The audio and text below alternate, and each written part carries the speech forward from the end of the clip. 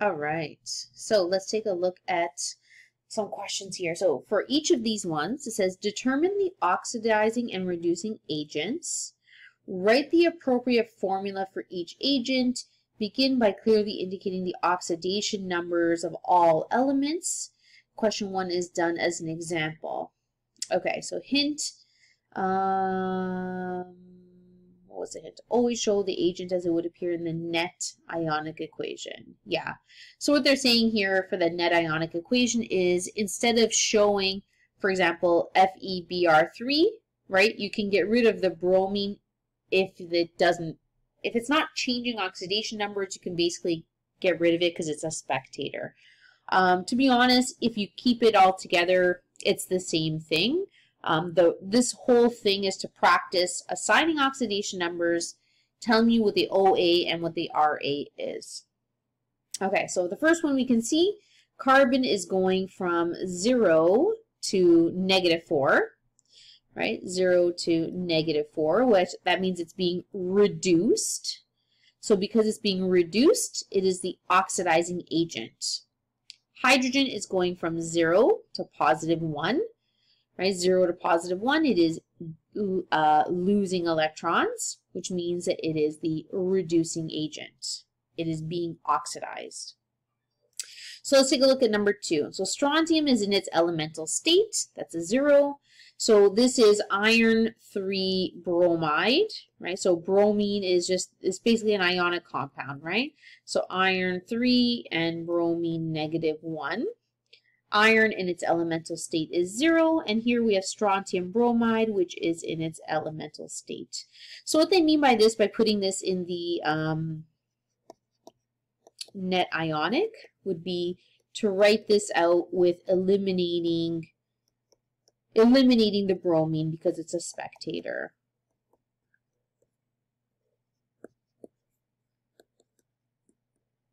Okay, if you keep it like you did in the first step, that's perfectly fine, unless I specifically ask you to do that.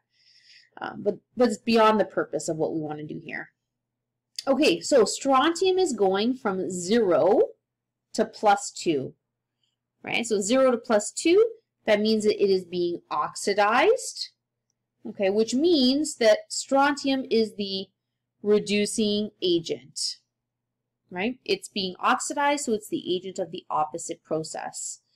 Iron is going from +3 to 0, which means it is gaining 3 electrons. So because this is being reduced, that means it is the oxidizing agent, right? It's being reduced. Hopefully that makes sense. Let's do the next one. Okay. So the next one here, we have carbon monoxide. So oxygen is -2. Carbon has to be +2 because it adds up to 0. Oxygen is -2. So that's -10. So that means each chlorine is +5 for that to add up to 0.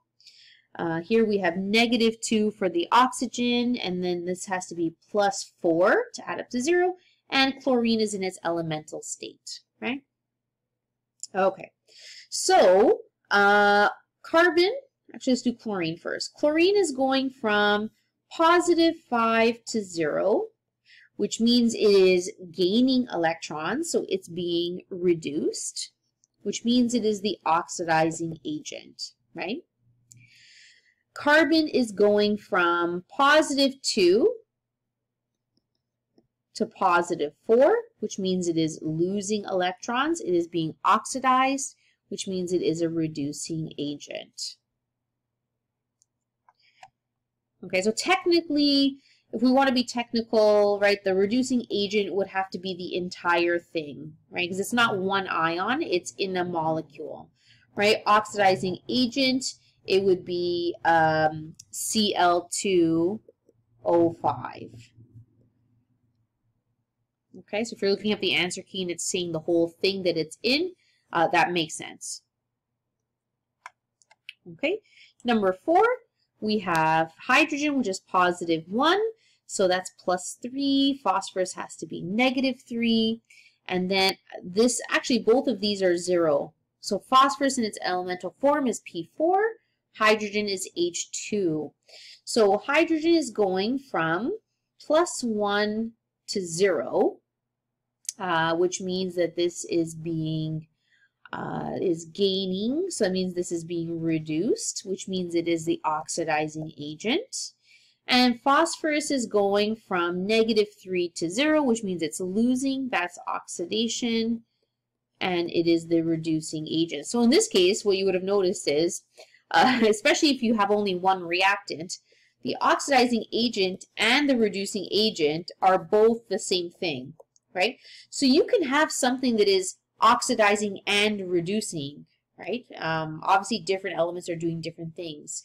You can sometimes have the same element do different things, but we'll look at that in the next lesson in this chapter. For now, let's just get comfortable with step 1.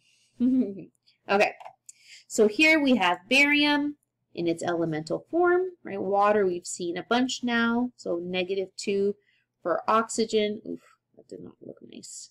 -2 for oxygen and +1 for hydrogen. Hydrogen elemental form.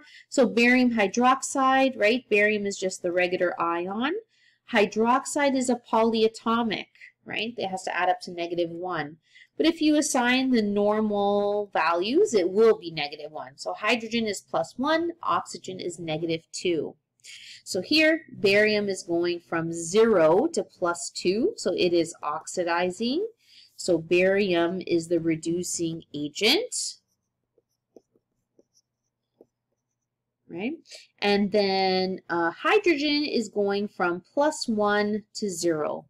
So hydrogen is being reduced, which means it is the oxidizing agent. So you would actually say the whole thing is that water is an oxidizing agent. Even though it's just the hydrogen component, that doesn't matter, right? If it's a molecule, you say the whole thing. Okay, so this whole first section, this introduction, is getting used to assigning oxidation numbers, assigning reducing oxidizing agents, and obviously identifying what is reducing, what is oxidizing. Okay, thanks.